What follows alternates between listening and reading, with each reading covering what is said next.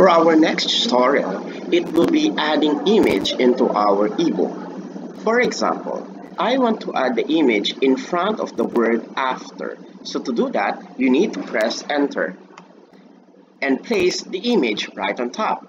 Take note, place the image right on top.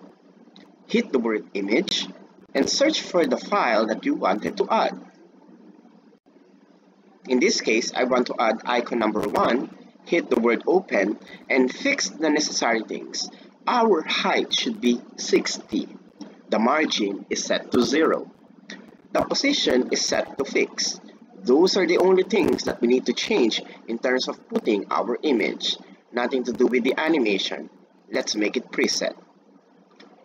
Hit the word create.